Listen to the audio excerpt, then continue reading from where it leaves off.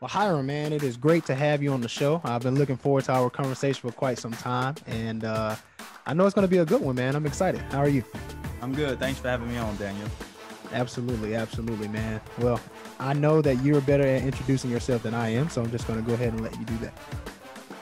All right. Yeah, my name's Hiram Kemp. I preach for the South Florida Avenue Church of Christ in Lakeland, Florida. I've been here since 2016. My wife, Brittany, and I have two children, Nadia and Andre.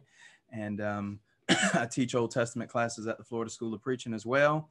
And so that's pretty much the work that I'm doing right now.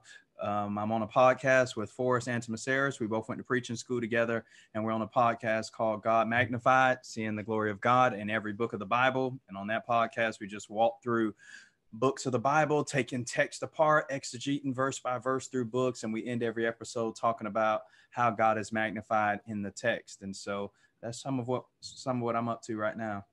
Well, man, I think that's fantastic. I love the God Magnified podcast. My wife loves it. I listen to it at the gym, and we just finished talking about longer episodes, man. I love when the episodes are longer because my workouts are usually longer. But thank you for clearing up Forrest's last name, man. Antimaceres is his last name, right? People try to stay away from it. But yeah, Forrest Antimaceres. Yeah, it's not that hard. Yeah, he and I actually are writing a book. Well, we wrote a book. It's coming out this summer. Should be out probably in August.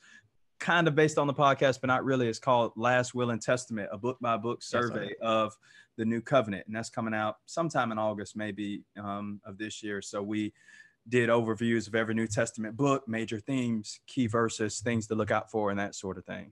Okay, that's pretty cool, man. So is that will it be found on Amazon as well, or? It'll be on Amazon. It's being done by same publications and the Light Network. The lightnetwork.tv will have some information on that. In fact, if you wanted to pre-order it or sign up to be notified for when the book releases, you just go to thelightnetwork.tv and you can find the information there. But yeah, it should be available on Amazon when it releases too. Okay, that's fantastic then. I know that you were one of the co-authors of the book. Is There in Black and White. I know we studied that book up here in our young adult class, and it was great, man. Of course, last summer brought a lot of racial tension, and some of that stuff infiltrated the church. And so we wanted to go ahead and address those issues. Should have probably been address those issues, but we decided to after that book came out. So we are appreciative of that as well. So yeah, I was glad to have a part in it, and I'm glad I was able to do some good. Yes, sir. Well, man, we have a very interesting topic, and if you don't mind clarifying, I think we talked about it once before, but you ran track in high school or college? I ran in high school. Yeah, I ran long distance in high school. I ran 2 mile, that sort of thing. I still run today, not in any competition sort of thing, but yeah, man. I've just always been a runner. So that's how I get most of my exercise in. I always say I'm gonna start lifting weights. I don't know if I'm gonna stick with that, but I will run because that's pretty low maintenance and easy for me to do. People hate cardio, but it's the favorite part of the workout for me. So goodness, man. You're the first guy I ever heard to say that running was low maintenance. For me, it is. It's just what I like to do. So, well, I dig it, man. I'm a workout guy. I love to lift weights. The best cardio for me is doing maybe CrossFit or something like that. Mm-hmm. No running, man. I can't do running. I may jog a few, times out of a week or something like that. But most of my cardio comes from maybe jump roping or something like that. So that's how I get most of it in. But well, man, the topic that we're looking at is hurdling the hurdles, which can be a tongue twister. But against the questions that we're going to talk about and discuss and answer are very, very practical in nature, I guess. And most of them came from young adults who are facing and dealing with various struggles in life at the moment. And I think a lot of this is going to help, man, and including myself. We talked about that podcast, just listening to the conversation between two people, and it's going to be helpful to get this practical knowledge, man, so we can know and learn how to navigate in our society as Christians. So the first question that I want to ask, man, is, when you think about this idea of, facing issues and whether or not you should stand up and face or run away from an issue, I know I've always been the type of guy who tried to stay away from confrontation. I just don't like confrontation. And so I do whatever I can to avoid it. But then there are times that you cannot avoid it. So in my mind, you can avoid it like Joseph did with Potiphar's wife. He decided to run instead of staying there and allowing the situation to, become more complex. But then there are times you can't avoid it. like Daniel. He knew the law in Daniel chapter 6. He knew the law had been changed. He couldn't pray to God, but he chose to pray anyway. And it's almost like he was choosing to stand up and face the issue. And so my question to you is like, how can we decide whether we should run away from an issue or stand up and face an issue head on? Yeah, I think it depends. I think it depends on what you're talking about. Like, for example, with Joseph, Joseph ran, and in the New Testament, Paul talks about this in 1 Corinthians 6:18, flee fornication. So we're never told to like stand up in the face of that sort of temptation and test our strength, because that's probably a battle we're not going to win. Joseph runs probably out of spiritual strength. Well, it is out of spiritual strength and not weakness, right? He's held up as admirable for running.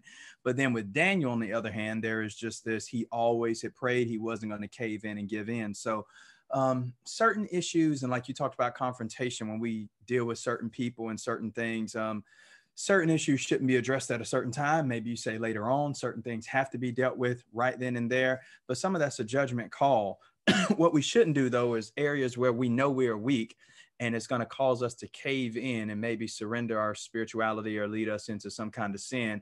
It isn't a time to test our spiritual valor. So if you say, I'm a recovering alcoholic, but I'm going to go in there and I'm going to just sit there and drink fruit punches and water because I'm strong now, I can face this, you're probably setting yourself up for failure, right? And Right. so if you're in somebody's house one-on-one of the opposite sex and you're sexually tempted and stuff like that, like we should, the Bible teaches to flee fornication, but also when Jesus said, if your right hand causes you to stumble or sin, cut it off, we do need to take preventative measures. But then there are just other times when it's an opportunity for growth, or I am standing for righteousness, like with Daniel and stuff like that, where I don't have to flee. Now, you could make, again, I think it's a judgment call in certain circumstances. Would it have been sinful for Daniel to choose to pray privately or not spread the windows and all of that? There's no Old Testament command to do any of that, but maybe his conscience would have been violated because the only reason why he would have been changing his practice is because of the pressure and the persecution of the Babylonians. So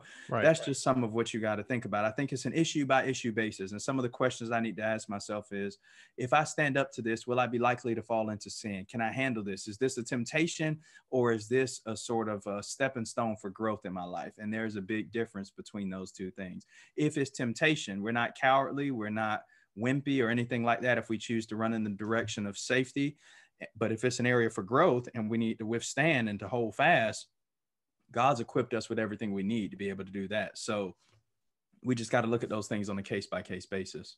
Yeah, I think you're absolutely right. There was a conversation I was having with an emerging adult, and she was essentially saying like, I know the verse that says, "Be still and know that I am the Lord," and I just feel like patience can be a weakness sometimes. Like it's almost like if I wait too long, I may miss my opportunity to do something great, or to marry that man that I've been waiting for so long. If I continue to be patient, he may pass me by, and I still remain single after all, at the end of the day and after all is said and done. And so I guess another question that comes to mind is, is it ever possible for patience to serve as a disadvantage than an advantage? No, patience never serves as a disadvantage. It's one of the fruits of the spirit, right? And Paul says you can practice those things freely without a law. But what can be a disadvantage is our misunderstanding of what patience is. So if we think patience is inactivity and stillness without moving or doing what we can on the human end, we may be idle to our own fall and detriment. Like that's not going to be helpful, right? The Bible says be patient, be people of long suffering and all of that.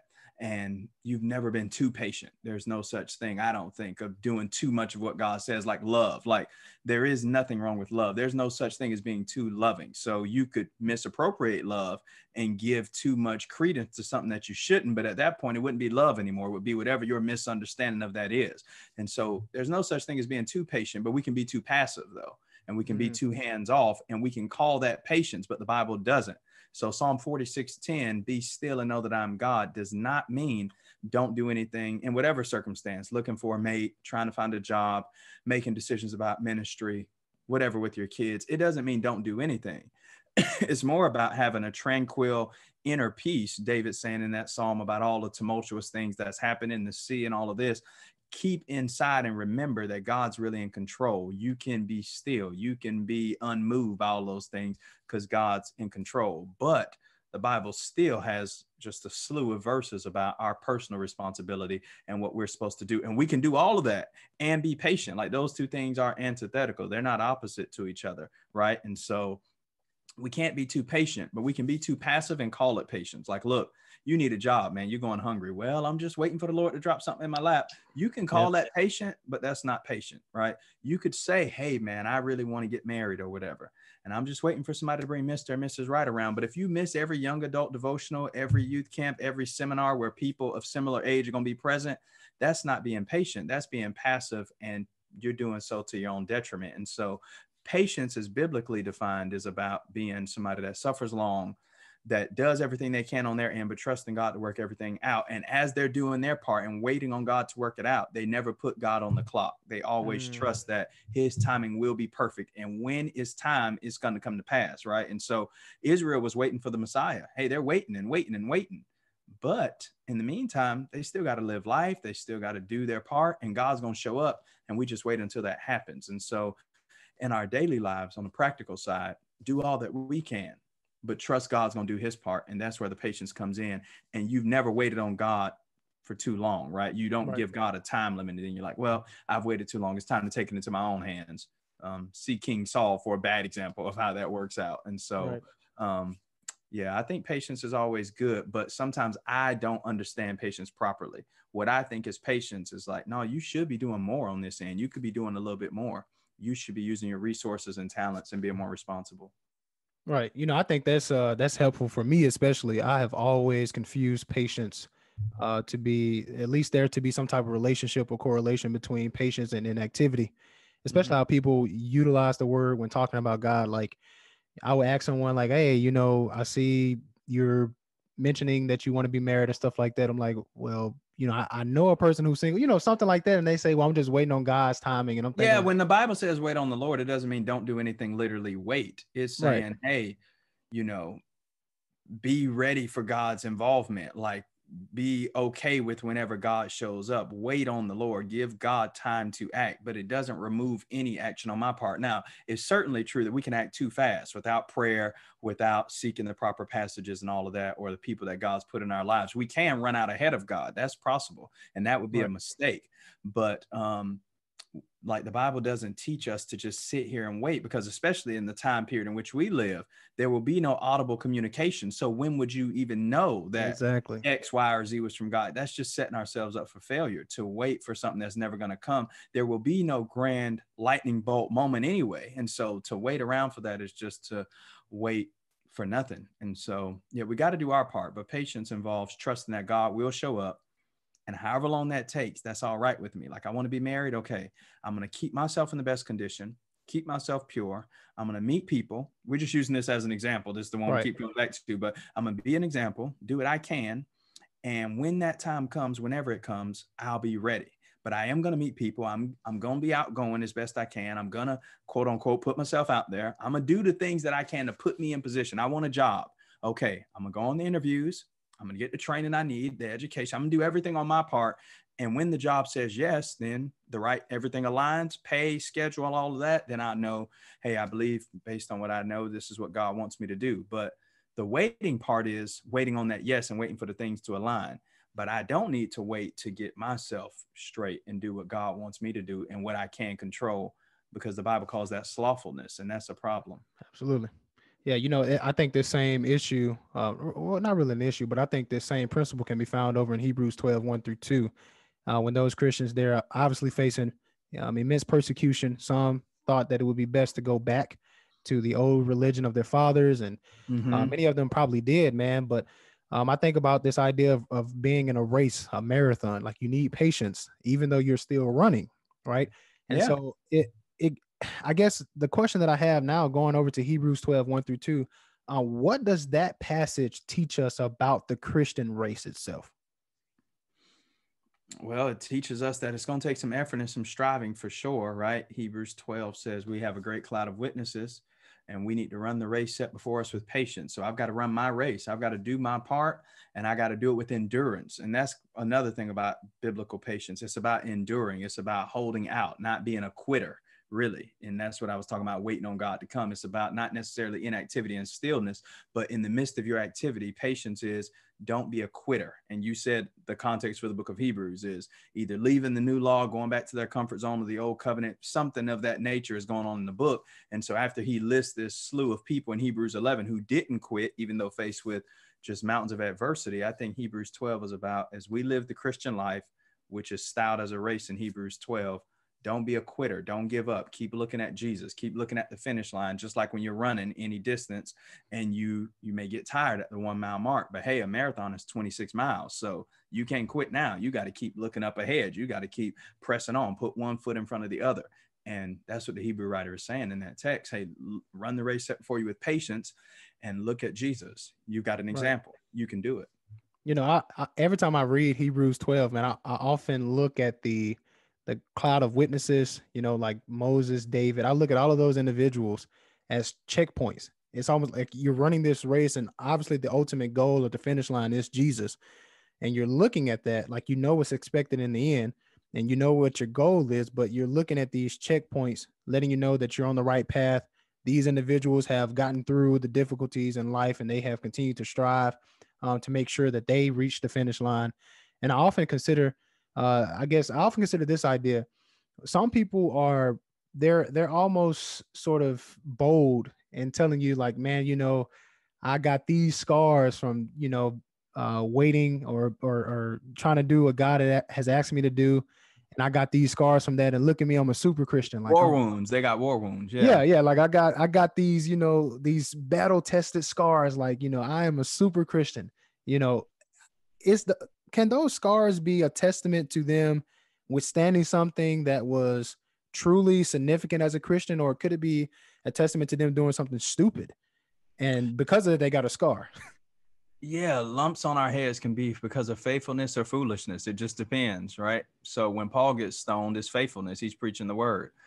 But if you run into a place and you say something stupid, sometimes you suffer for your own reasoning, right? If any man suffer as a Christian, then don't be ashamed. But right before that, Peter says, hey, don't suffer in these areas. Don't suffer for being like, sometimes we get scars because we've done stupid things, or we've done foolish things, or we've made bad choices. And we can try to like costume those things as, oh, they did that to me because I was a Christian. No, you did something foolish. You misrepresented Christianity. And so it all depends. The goal of the Christian life, from what I can tell, is not to get scarred up or to avoid getting any scars. It's just to do what God has called us to do. And whatever comes with that comes with it. So everybody that lives the Christian life is going to have some degree of persecution. But I don't think we need to develop a martyr complex where we just believe we always have to be on the run, always embroiled in controversy, always hated by our contemporaries in order to be doing Christianity right. Because if we do that, we will create unnecessary conflict just to feel like we're doing something. Like, you can live a good and faithful Christian life and have some levels of adversity without being the Apostle Paul or somebody like that, or without being in these sort of third world situations where you feel like, oh, you've got to hide to worship and all of that. And if that comes, any faithful Christian should say, hey, I'm glad to suffer for my Lord. I welcome it. But just because you don't have that doesn't make you, you know, insincere or not genuine or whatever. And just because you do have some scars doesn't always mean you've done what was right. Sometimes, again, situations come about because we've made bad choices. And so I guess you could say in Christianity or in life in general, scars need to be evaluated. Like, why are you scarred up? Is it because you've suffered for righteousness' sake and you just did the best you could and trouble found you? Or is it because you ran into foolishness and you said silly things that you shouldn't have? And we saw a lot of that this past year with masks and a lot of controversies came up. And some people thought they were suffering for righteousness' sake, but maybe they were just suffering because they didn't make wise choices and say wise and biblically sound things. And so it just depends on why we have the scars we have. But when the church started in Acts chapter 2, it didn't last for a long time, but right away, Acts 2:47, they had favor with all the people, right? Praising God and having favor with all the people. And the Lord was adding day by day. So there was a time when like they weren't under heat and fire. And there are several places in Acts where it says there was peace throughout the churches and everything was going okay. And that's all right. Like, that's not, times of peace are welcome. We pray and thank God for being able to worship without persecution and stuff like that. And then we sometimes think we've got to have all these scars to prove that we really are bona fide disciples. And I don't see that. I mean, I guess if we think like that, we haven't faced any real persecution, because most people that have, though they're not ashamed of it, I guess they don't welcome it. It's not fun. And so we're Exactly. not masochists. We're not people that just like pain for pain's sake. Just beat me. I just like, that's crazy. That's not Christianity. Right? The apostles let down people in baskets when they could get away from the trouble. Mhm. It was a wise thing. But when they couldn't do anything else to avoid it, it's like, if you want me to stop preaching Christ, if you want me to stop living godly, if you want me to compromise and say X is good when it's really bad, now I can't do that. But as much as we can, we should try to say, hey, whatever we can do to still live godly and avoid physical lumps and bruises, I'm all for that. Yeah. Man, something I love that you said, you was like, some scars are a result of faith and some are a result of foolishness.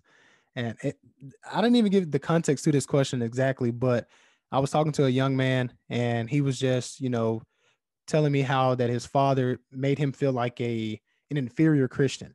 And it was always because his father would say things like, I done been through so much. I done so much for the Lord. And, I used to do this and that, and we faced this. And, we were out protesting against this as Christians, man. Y'all young Christians don't do anything like this today. And, all of that type of stuff. And even when I went and spoke to his father, and told him that I was 24, he was like, he said, you still a young buck. And, still wet behind the ears and stuff like that. And I mean, it's almost kind of like people are trying to, older Christians are, it's like they're belittling you as a Christian because you haven't experienced everything that they have experienced, or you haven't been battle tested and things like that. So it's almost like they're saying like, man, your faith isn't as strong as my faith. And so that's kind of the context behind the question, and Yeah. getting those And I battle would say scars. this, like, when you keep reading Hebrews 12, the Hebrew writer eventually says, hey, you haven't resisted, you haven't striven to flesh and blood, resisting sin. So there are levels. Like, there are people that have suffered more than us, right? You can look at their lives and say, man, they've suffered a lot. And there's a place for that. What we should do with that, though, from what I can see in the New Testament, is not compare ourselves and say, oh, I'm wimpy, I haven't suffered as much. It really should serve as motivation to keep going, because if they persevere, we can persevere. But it shouldn't serve as this barometer of faithfulness that until I reach where they are, I'm not really a faithful Christian. Like, people that have all these battle scars and wounds, if they've maintained their faith, I can look at them and say, okay, look at all they've been through. Look at all they suffered. If they can keep going, I can too. But it's not really my responsibility to judge my life based on theirs. All God asks for anybody to do is be faithful in their context and in their generation, and be a good steward of their resources and talents. And that looks different to people in different generations, in different places. And that's all right. And if we start to compare ourselves, like, I know we're faithful because we did this and your generation didn't do this, it may be that God looks at what you did in your generation and he wanted you to do more. You didn't do anything. And it's always easier to compare ourselves to older people or younger people or whatever. And we could say today, well, look, your generation didn't do anything. We got the internet. Now look at how many people we're reaching. You preached to 200 people. This YouTube video has been viewed by 2,000 people. We're more faithful than you. Well, no. In the time in which you lived, you used radio and printed page and everything you had.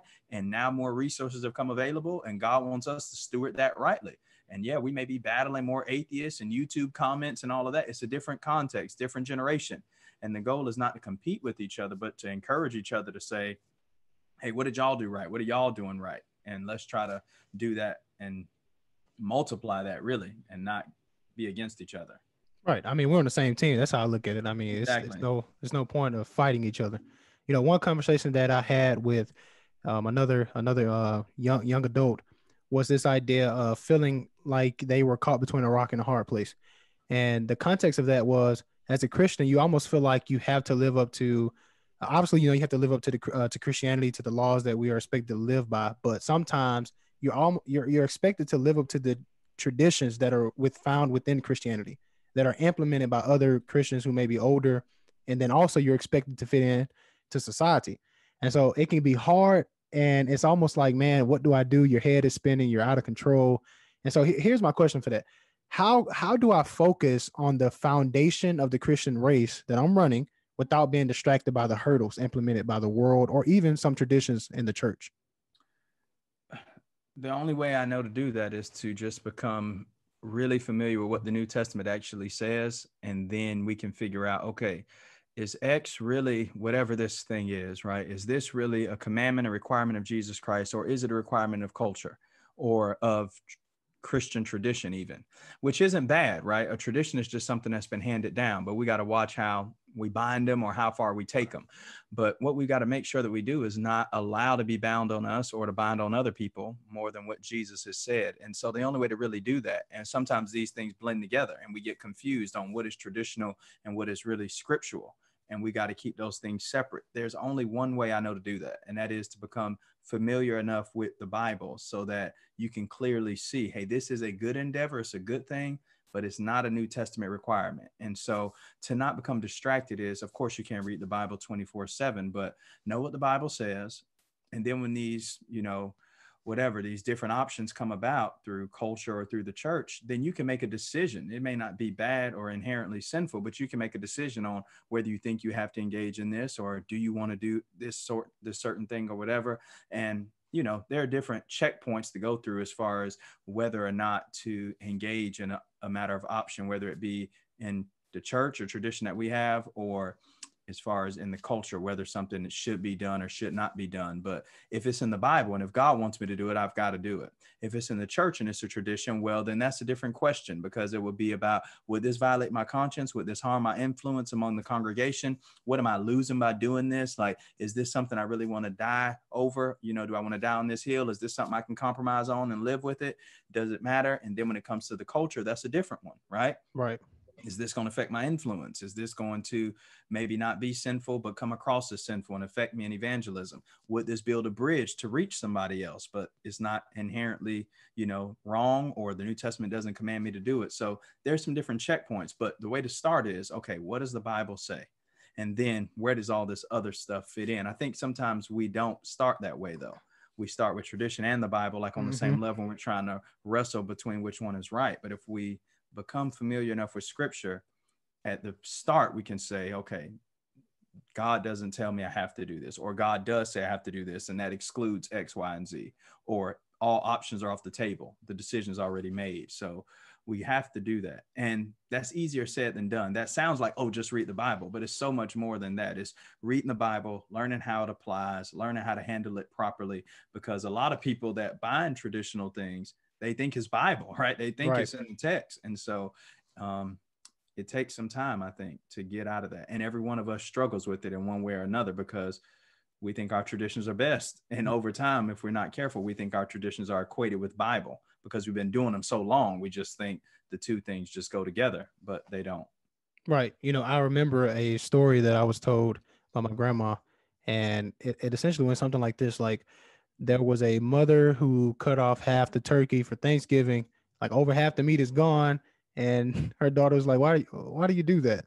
And then she was like, I don't know, my mom did it. And so they had to go back to her mom, like, okay, mom, why do we cut half the turkey off for Thanksgiving? She didn't know. She had to go back to her mom. And she asked her mom, she said, why did we cut half the turkey off for Thanksgiving? She said, oh, I didn't have a pot big enough for the turkey to be in, so I had to cut half of it off to fit into the pot. Yeah, I've heard that before. Yeah. So now it's like, you're losing half of the turkey because you never understood why the tradition was implemented in the first place. Not that it was ever meant to be a tradition. I mean, it's just passed down, Yeah, you just went along with it. That's right. Exactly. So, I mean, I don't know. It's a lot of things that I think about when it comes to tradition itself. But I know for me, when going to this idea of being caught between a rock and a hard place as far as a Christian, sometimes, you feel like you have to live up to the expectations of Christian tradition and then the culture. Is it one of the hardest questions that I was asked was, is it possible for a Christian to run faithfully as a Christian and as an American citizen? Now, at first, I thought to myself, okay, are you asking me, is it possible to be a faithful Christian and a faithful American at the same time? I don't know. I mean, one of the hardest questions I've ever been asked. I mean, how would you deal with that? I guess it depends. To me, one of those counts and one of those doesn't. I'm not as worried about the one over the other. If I'm a faithful Christian and if the American ideals are right, then I'm going to be a good citizen. But if I'm a faithful Christian and the American ideals are not right, then I may be viewed as a bad American, but I can still be a good Christian. I would imagine Christians in the first century were viewed as bad citizens of the Roman Empire on occasion because they didn't go to the feast days. They didn't offer sacrifices to Caesar. But their goal was not necessarily to be a good Roman citizen or a bad Roman citizen. Their goal was to be a faithful Christian. And as long as they did that, in the areas where the Roman Empire was right and they had things in line, the Christians would be the best, paying their taxes. Romans 13, you get their money up front. They'd be the best guys. But in the areas where there was conflict and where the Roman Empire wanted them to do things that were wrong, there would be some pagan people that would be far better upstanding Roman citizens than them, but that wasn't really their goal. And so for me, my goal isn't to try to be a good American as much as is to be a faithful Christian. Now, of course, I'm going to be a good American citizen in the areas where God says I have to. Pray for citizens. I mean, pray for rulers, pay my taxes, and be a good neighbor. That really about sums up what I owe the country. Now, I don't have to be a patriot or anything to do any of that. I just have to be a faithful Christian. And if I do that, and wherever any society, not just America, but there are Christians everywhere, whenever any society or government has laws that are upstanding and right and good, Christians will excel because we are already following a higher law anyway. We're going to excel in those areas. But where a country's laws are not right and righteous, we may be very well viewed as bad citizens. So is it possible? Yes, it just depends. It just depends on the state of the country. The Christian part is always right, but whether we're going to be considered faithful American citizens or not, it just depends on what time and place we are in our country and culture, because sometimes I don't want to be.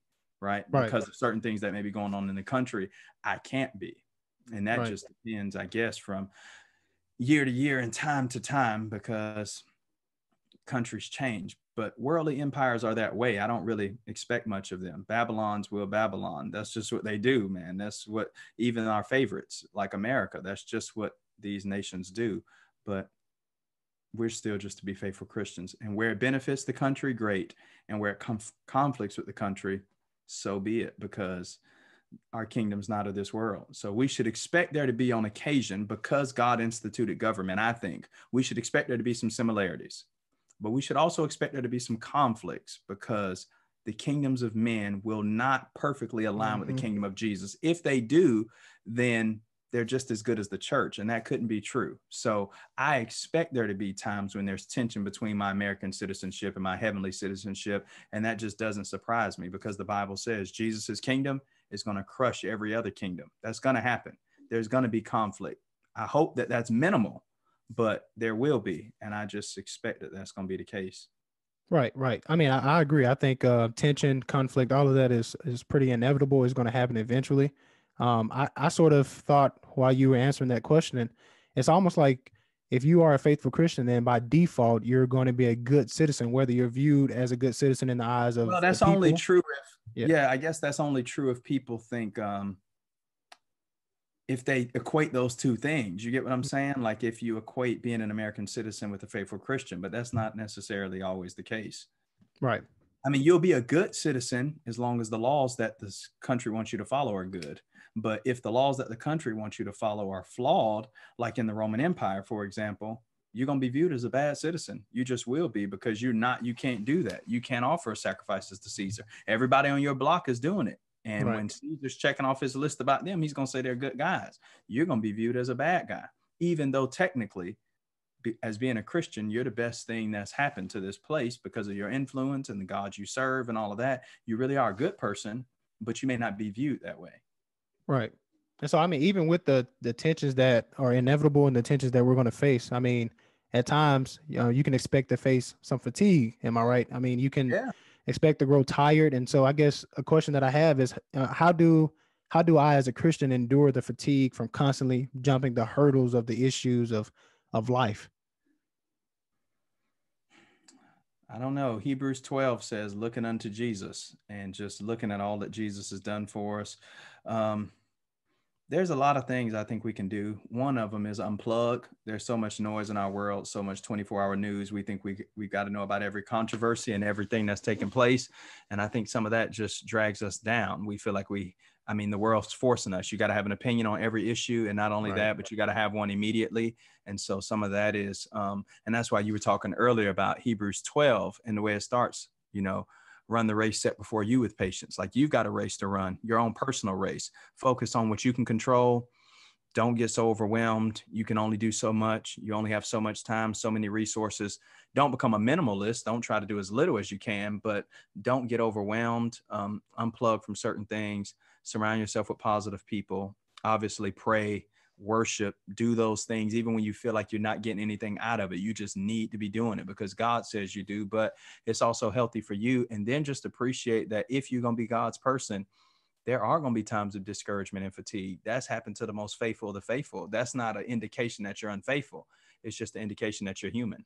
That's what happens to God's people, right? John the Baptist, Elijah, you name them. Any person that's did anything significant for God has those moments where they go through this sort of downward, like, man, am I making a difference? Or how can I juggle all of this? And there's just discouragement because that's part of the human side of things. And we just need to lean on God as best we can in those times and do the same things we've always done: spiritual disciplines, pray, read the Bible, fellowship, and all of that. But sometimes I feel like you just have to ride that stuff out. There's no magic pill to make it disappear. You just got to know it's coming. It's like playing sports and working out, right? You're going to have times of cramping. You're going to have times of soreness. What's the magic pill to take to remove all of that? Well, there's some best practices you can do. You can stretch and do some things, but then sometimes that's just going to happen. As prepared as you might be, hamstrings going to come up in a game. I mean, you're going to but you got to press through. And that's just part of engaging in athletic competition and sports. And there'll be different things. You can do some things to hurt yourself, drink soda and do all kinds of things to work against you. But even if you did everything right, you're going to have some things that just come up that are a part of it that you got to work through. And that's Christianity. You got to get over those hurdles and realizing that everybody has them. And that's where the fellowship comes in, realizing you're not the only one and learning to lean on other people. One, you'll find out your stuff is not as bad as others, but two, even if it is, you're not the only one. I think that's one of the things that weakens us the most. We feel like we're the only ones dealing with depression or anxiety or loneliness or relationship issues or financial struggles.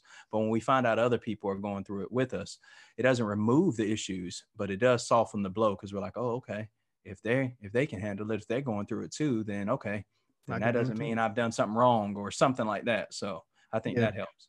Yeah, I think especially when I think about that issue, I always looked at struggle as not sinful just because you struggle with something. I mean, it just means that to me, it's almost like growth. When you struggle with something and you continue to battle against a thing that you struggle with, you're literally pushing yourself to your limit, in my opinion, anyway. And I just think that it's almost forcing yourself to grow. And so I kind of think of like, I mean, obviously we're looking at it from a track perspective, and I know there are certain track stars who hate hurdles. Like they just don't like the idea of hurdles and they struggle with it. In fact, they have struggled with it their entire career. And I just kind of, I don't know. It just makes me wonder about this question. Like, is it possible for me to endure, not really endure, but as far as the obstacles in life, the hurdles in life, are they necessary for growth? And if so, what do those hurdles teach us? Yeah, you're going to have hurdles in life. You can't get around them. They are necessary. They're just a part of the world in which we live. And they teach us a lot of things. When you go through hardship, and I don't know what we want to define as a hurdle, like a failing or a shortcoming or just a difficulty of any kind. But just like in track, when you're running and you're jumping over the hurdles, it's helping you to progress and get further down the track. I mean, you could try to knock all the hurdles down, but you won't get down there as fast as somebody else who's jumping over the hurdles that's doing it properly. And the more we go through hurdles in life, we're introduced to who God is. We learn more about him. We learn to trust him more so that maybe the next trial or difficulty, we're more ready to face it. But also we learn more about ourselves. Like we may think we're super strong in an area, and the hurdle will show you, man, I thought I've come a long way and I haven't. I'm still stuck back in where I should be gone from now. Or on the opposite, we've been doing a lot of things, a lot of repetition and spiritual things, and we feel like we haven't seen a lot of progress. And then a hurdle comes up in life and you jump over it and you're like, man, 2 years ago, 5 years ago, that would have crushed me. I would have never been able to get over that. I would have never been able to overcome that.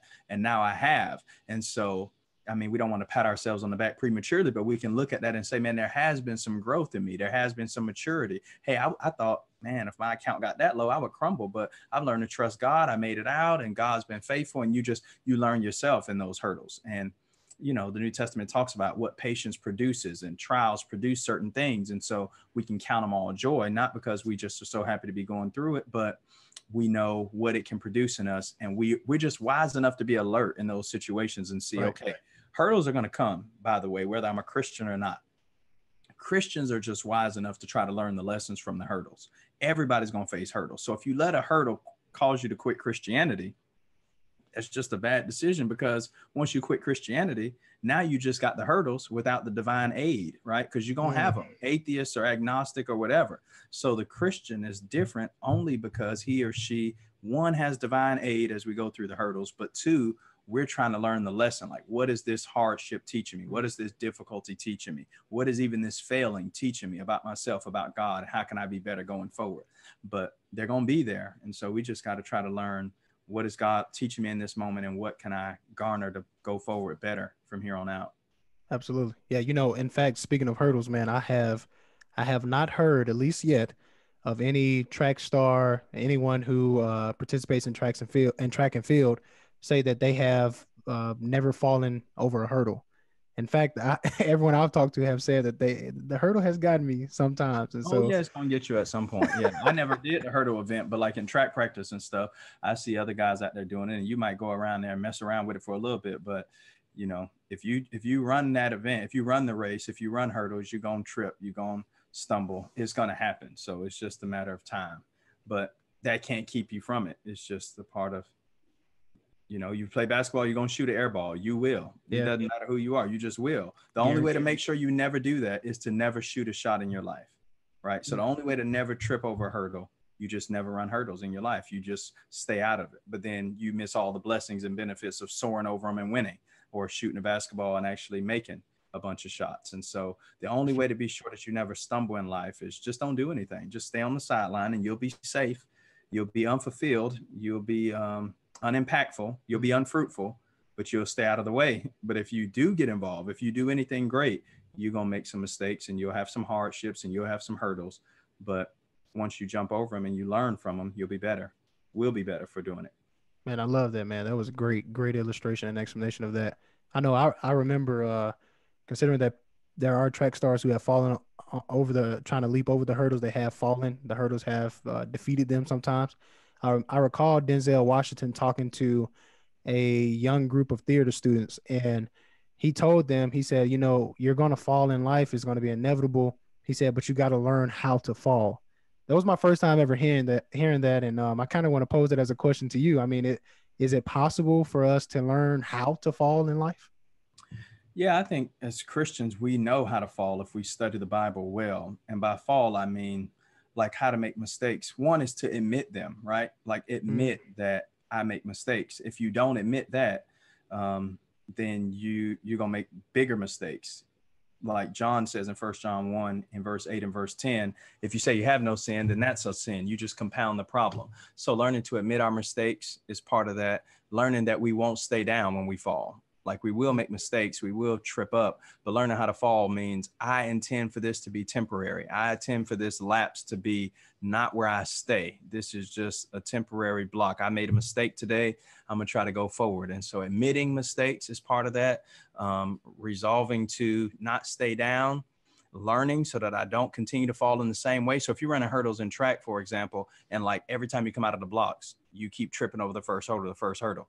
You want to eventually count your steps or do whatever you got to do. Now, you may trip again on like the fifth one, but at some point you want to conquer that first one, because we got to make some progress. You can't go forward just continuing to miss that first hurdle. So you got to go forward. And that's what we've got to do as we fall. Like, okay, the devil got me here. I want to learn about this. I want to become wise and sensitive to this area of weakness or whatever, so that I can go forward in the right way and in a good way, because I will sin, but I don't want to commit the same sin every day, the same place, the same time. And so learning from those falls, maybe not learning how to fall all the time, but learning from them so that I can be better, regrouped and stuff like that. And not just having the defeat mentality about, hey, I failed, so this must mean this is where I belong. I'm doomed. I'm done. This trial has done me in. But no, saying I'm going to get up and go forward from there. Man, I love that. I actually had a thought while you were saying that. It's almost like if I did participate in track and field and I had a close race, whether my opponents that I was facing was, specific sins, I would rather fall. To me, a proper fall would be to fall forward. Like, you're falling across the finish line to break that plane and, ultimately to finish the course. Right. And so it's almost like if I had to crawl into heaven, man, that's just what I have to do. I'm willing to do that. Yeah, because I don't want to be left on the outside. And so as we come to a close, man, and I know we talked about this a little bit earlier, this idea of patience not being inactivity. And so what do you think about this idea of, is it possible to have an attitude of contentment and progress at the same time? Because there are just some people who don't believe that when they are content with with a certain job or something like that, then to them in their mind, it's like, well, I'm just supposed to be okay with staying at this, entry level position for the next 5-10 years, when I can be running the company. If I was to be a little bit more ambitious and stuff like that. So, I mean, what do you think about that? Is it possible to have an attitude of contentment and progress at the same time? It's not only possible, it's a necessity. You have to. If you're going to be God's person, you have to. And that means different things in different contexts. But the same book of Philippians where Paul says he's striving for the prize of the high calling is the same book where he says he's learned to be content in everything, about his material needs, at least in chapter 4. So like if you had one of those without the other, if you had contentment with no desire to progress, you could eventually just become so, just so content with your circumstances. You could become so satisfied where you are that you don't develop and become all that God wants you to be. But if you've got this yearning and this desire for progress without any contentment, you could be dissatisfied and never enjoy the blessings along the way as you eventually reach the goal that you want. But like the example you used about a person at a job on an entry level position, they may have the potential to be a CEO or whatever, but they may not want to.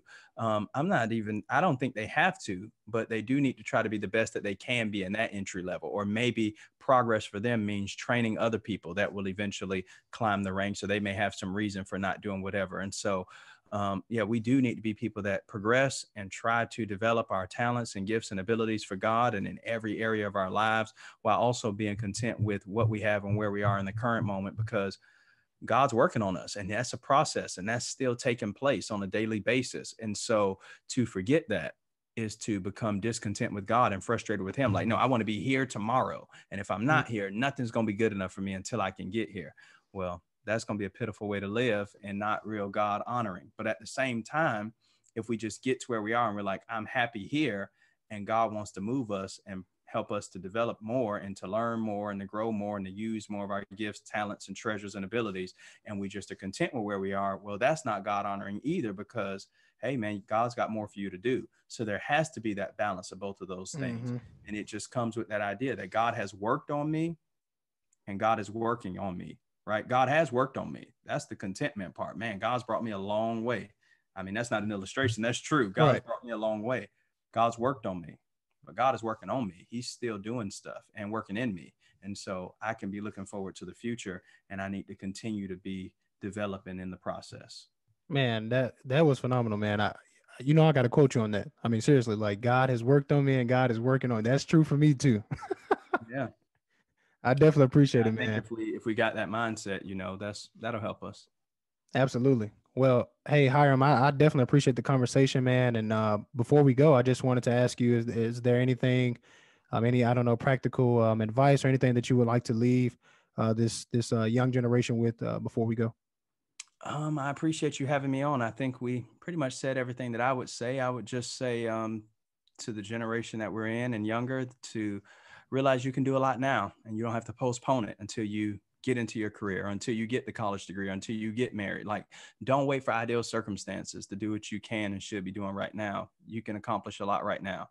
Because if you wait till your 30s, you'll look back and say, oh, what I could have done in my 20s. If you wait till the 20s, you'll look back and say, oh, what could I have done in my teens? Or if you wait till the 40s. So do what you can now, and be looking forward to all the more that you'll do in the future, because the truth is we will probably do in the future something similar to what we're doing right now. So if we believe that when we get to this perfect job or get this degree or we're making this much money, we're going to transform into these super workers, we probably are deceiving ourselves, right? And so we should do something now with what we have, and God will honor that. And then we'll maybe promote it and bless it more. Amen. Well, I need to hear that myself. So, hey, Hiram, thank you, man. Thank you so much for being on the podcast today. Really appreciate it. Hey, appreciate it, man. Keep up the good work.